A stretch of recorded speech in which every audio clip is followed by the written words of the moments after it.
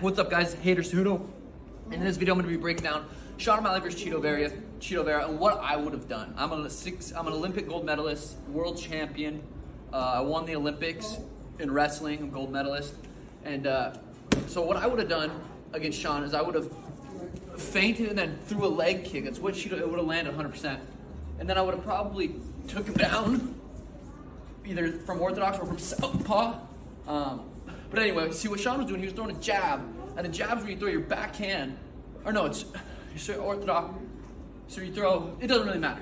I would have just feinted and threw a leg kick. And there's just no way Sean could have stopped that. He's not that good at striking. So if I would have feinted and then threw a leg kick into a double leg, I feel like I would have beat him. Inside trip.